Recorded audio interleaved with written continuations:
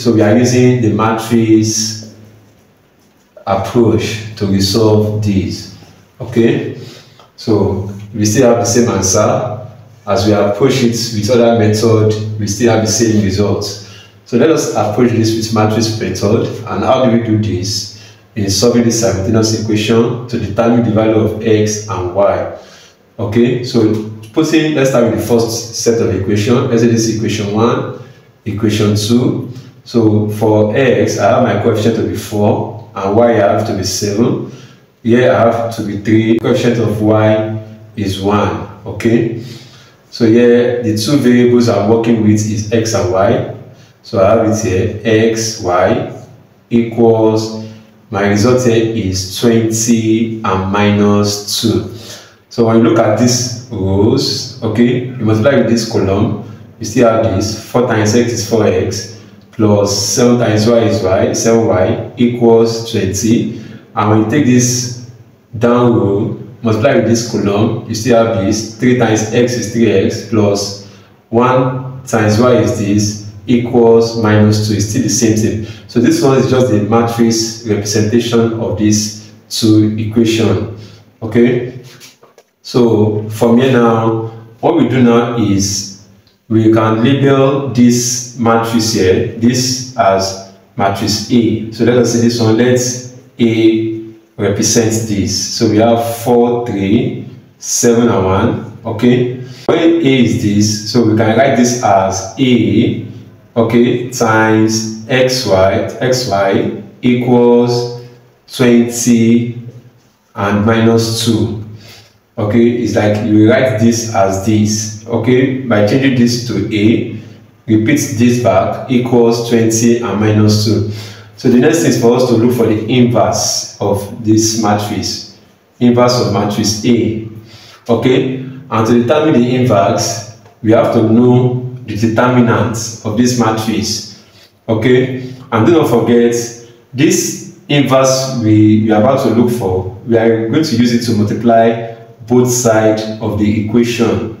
Okay, so let us use this inverse, which is this, to multiply this side of the equation. We have inverse of A times A xy, and we have here this same inverse. Use it to multiply this. We have inverse of A times 20 and minus 2. But I want you to take note of something. We have inverse of the matrix multiplying by itself. So inverse of the matrix, inverse of A multiplying by A, we have identity matrix. This one is out. So here we have x, y equals, so let us determine the inverse of A. So how do we do that? To determine the inverse of A, we have to determine the determinant.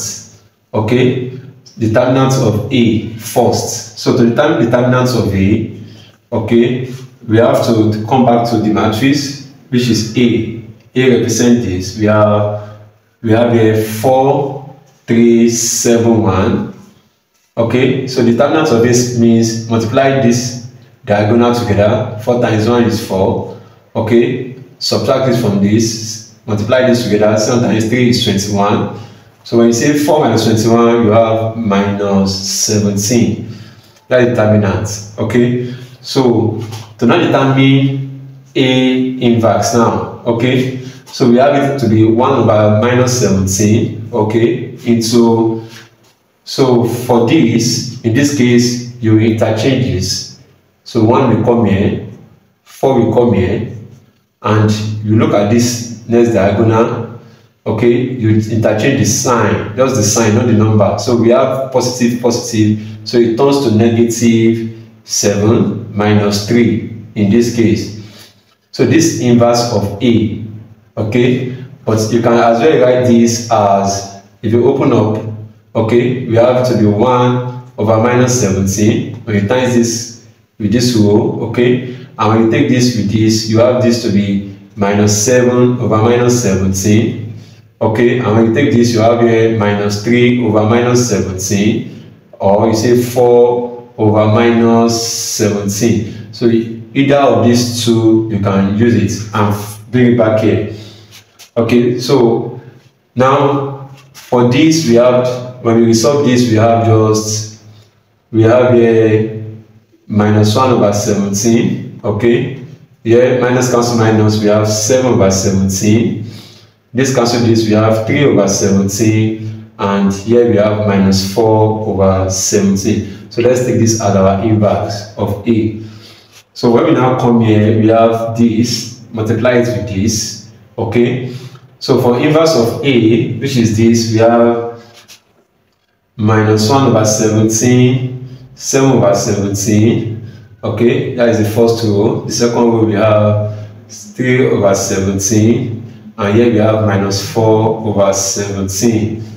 Okay, so from here now, we multiply this, which is the inverse, multiply it by 20 and minus 2.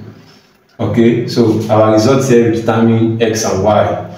So for the first row, we multiply the first row with the first column. Okay, so how do we do that? Sorry. So from here now, we have minus 1 over 17 times, okay, items on the column here is, the first one is 20. Okay, add it, take the second one and multiply it with this. We have 7 over 17 times minus 2. Okay, so come to the down row, take this and multiply it with this. We have 3 over 17, okay, times 20. Add it up with the next one. We have here minus 4 over 17, okay, minus 4 over 17 times minus 2. Okay, so here we have it in the brackets. Okay, so when we open up this, we have 1 times this is minus 20 over 17 plus, so here we have minus 7 times 2 is minus 14 over 17. Okay, for the first row, and for the down row, we have, when we multiply this, we have 60 over 17.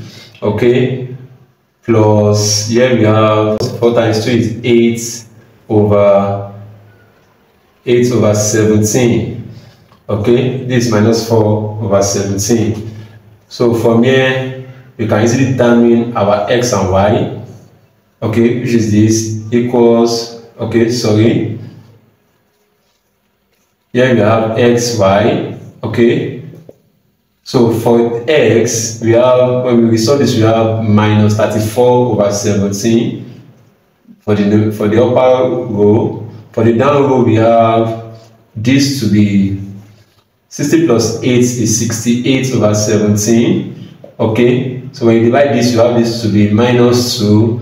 When you divide this, you have this to be 4. So that means x equals minus 2, y equals 4. So using the matrix approach to resolve a simultaneous equation, so when you take this and you substitute back to any of this equation, it must equate 20. Okay, and this must equate, so let us try equation 2. So for x to the minus 2, we have 3x plus y equals minus 2. So let us test it. So we have, let's verify it. We have minus 2 times 3, okay, plus my y is 4. So minus 2 times 3 is minus 6 plus 4. I have here minus 2. So that means the value of x and y is correct. So you can check this and check it in equation 1 whether you have 20 and drop your observation in the comment section. Thank you very much.